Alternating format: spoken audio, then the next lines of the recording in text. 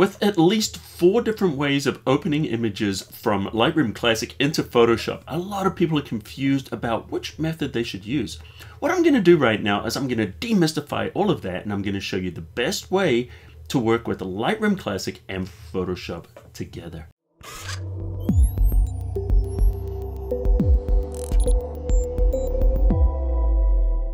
Hey Cafe crew, it's Colin Smith here from Photoshop Cafe, and I've got another episode for you right now where we're going to look at working with Photoshop and Lightroom Classic together. There's a lot of different things we can do as far as adjustments, but there's also a ton of flexibility in here that a lot of people are not aware of. So I'm going to demystify it and show you all the workflows right now. So here we are in Lightroom Classic, and I have a photograph of a car. Now I want to open this inside of Photoshop. Now this is a raw file. You can see here, there's the shot right there, and we can see ARW. So that's a Sony raw file shot on an A7S III. Okay, so what we want to do is you're going to right click, and when you take the original raw or JPEG or any photograph, the first time you open it in Photoshop, you don't want to choose Edit in Photoshop, not yet. We want to go down to Open as a Smart Object in Photoshop. So let's do that right now. And here we are. We're inside of Photoshop, and we have our image of the car. It looks exactly the same. But notice, because we opened it as a Smart Object, now we have the Smart Object icon.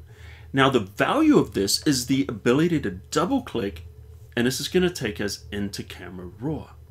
Now, if we look here in Camera Raw, notice all these adjustments. These are not zeroed out. There's already adjustments here.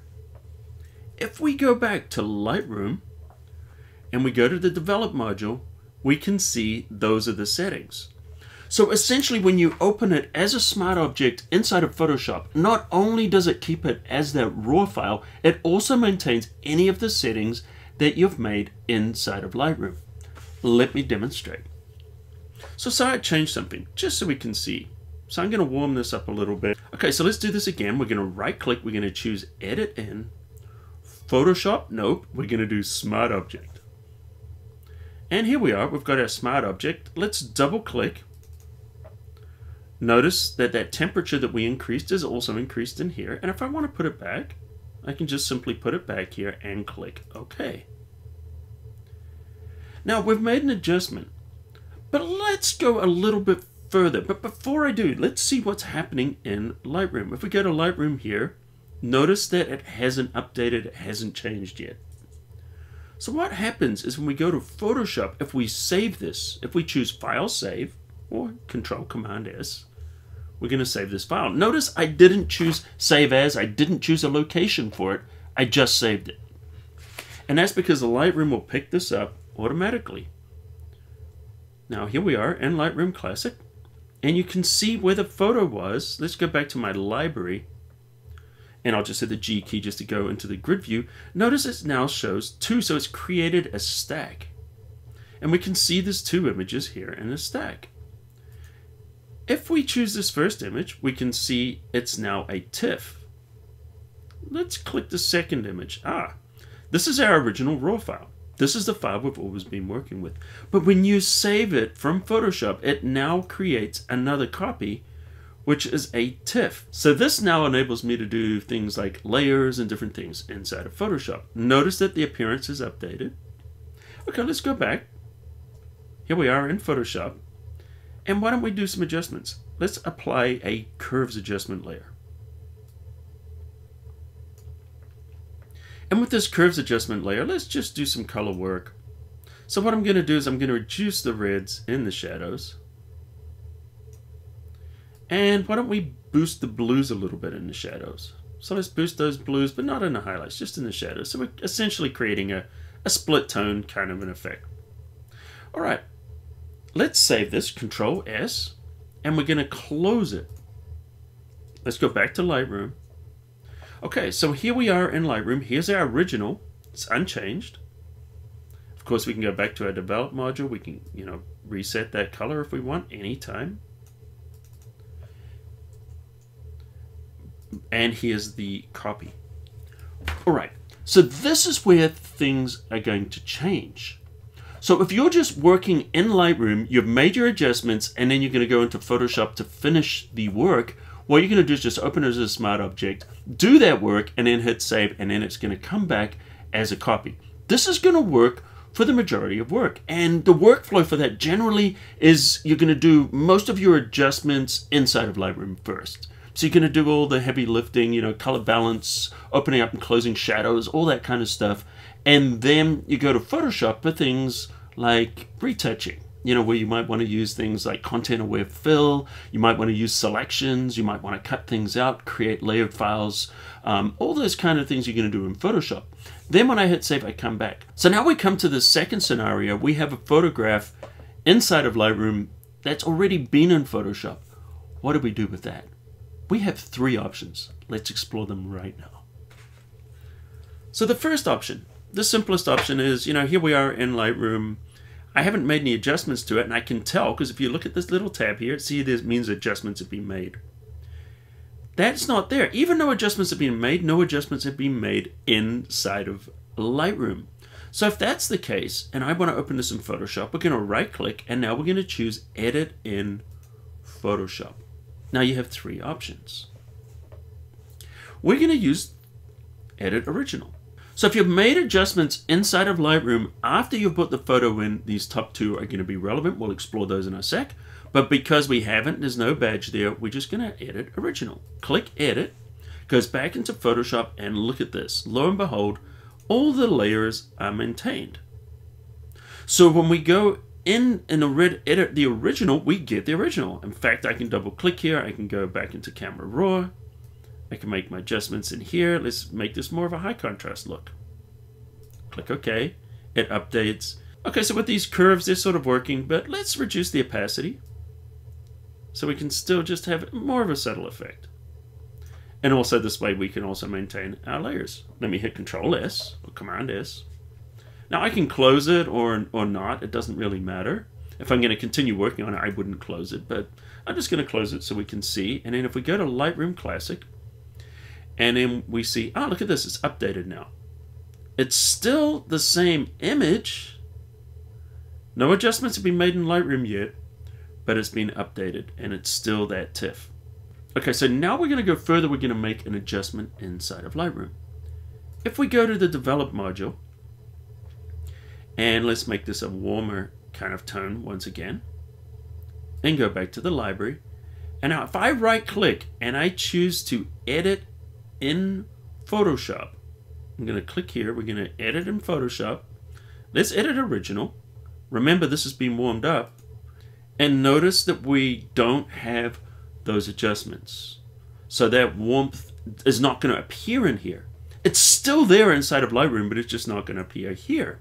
All right, so we want to do some more work in here. Why don't we duplicate the background? Bring it over the top here. And I'm just going to apply a blur. So we're going to choose Filter Blur. Just give it a little bit of a Gaussian blur. Let's give it a kind of a soft focus kind of effect. Slide sandwich. Okay, so we've done that. Change it to overlay blending mode. Now I'm going quickly because it doesn't really matter what I do here. You're going to do your own adjustments. But see how we're giving this a kind of a cool look here? And now if I hit Control S to save it, notice this is what it looks like. Pay attention. Now we go back to Lightroom and look at that. It's updated, but it's got that Lightroom adjustment now comes back on it. So there's that Lightroom adjustment. If I double click here, we can undo it. So you can see that Lightroom adjustment is still there. But we didn't get to see it when we were inside of Photoshop. Okay, let's look at the other two options. Let's right click here and we're going to choose Edit in Photoshop. And this time we're going to choose Edit a Copy with Lightroom Adjustments. This way the Lightroom adjustments are going to come through into Photoshop. But there's a caveat. Let's check it out. Click Edit. And here we are in Photoshop. Notice it maintains the appearance that we created in Lightroom. It applied that Lightroom adjustment, and we can see it in Photoshop. But notice it flattened the image. So that's what that option does. So I'm not going to save this. let's go back to Lightroom. And because I didn't save it, we haven't flattened our image. Those layers are still there. If I had saved it, it would have been permanently, would have got rid of those layers. We don't want that to happen. So what would we do? Well, we right click here and then we choose to edit in Photoshop once again. And now we're going to edit a copy. Now this is not going to apply the Lightroom adjustments either inside of Photoshop, but what it's going to do is it's going to give us a copy. So let's choose edit. It's going to open here inside of Photoshop. Let me just hit Control S to save it. What if I want those adjustments? Well, let me go back to Lightroom. This is where it gets really good. So here we are in Lightroom. Notice now there's 3 versions of this. There's our original. There's the original copy that we've been playing around with. And now we've got a new copy. And you can see that there. See, it says edit, edit to. So now it created an additional copy. If we go to the develop module, notice that that adjustment that we created is there. So how do we get that adjustment through to Photoshop? Let me show you right now. So all we need to do is we just simply go under the presets, create a preset. And we're going to call this Tesla Test. Just so we know what it is. And it's going to go in the Photoshop Cafe group. Let's just click create. Now we've created a preset. Now watch this. Let's go to Photoshop. Here we are. Notice that that warm tone's not there. But if we double click to open this as a smart object inside of Photoshop, which is now in Camera Raw, if we go to our presets and we go down to the Photoshop Cafe presets, notice Tesla Test is now there. Yes, when you create a preset in Lightroom, it comes through to Camera Raw now and vice versa. So it shares it. So we're going to click to apply that, click OK, and now it's going to update and notice it maintains the appearance. Now there was 2 smart objects here, but let me show you something. Even though that one had the smart filter, let me double click. Notice that that one also has that appearance. So when you have more than one smart object of the same raw file inside of Photoshop, they're linked. When you make the adjustment, that adjustment is going to apply to all of those raw files. All right. So here's the cool thing. All I need to do now is just hit Control S to save it. Now we're going to go back to Lightroom. It's going to update it. Now notice it's got too much of the effect because it's now got that double effect on here. But here's the nice thing. All we need to do is right click, choose down to develop settings, and then just choose to reset. Notice those adjustments are gone and we have that image. So just to recap, the basics you need to know is if you're working on that original file you're opening in Photoshop for the first time, always open it as a smart object. Once you hit save inside of Photoshop, it creates that copy.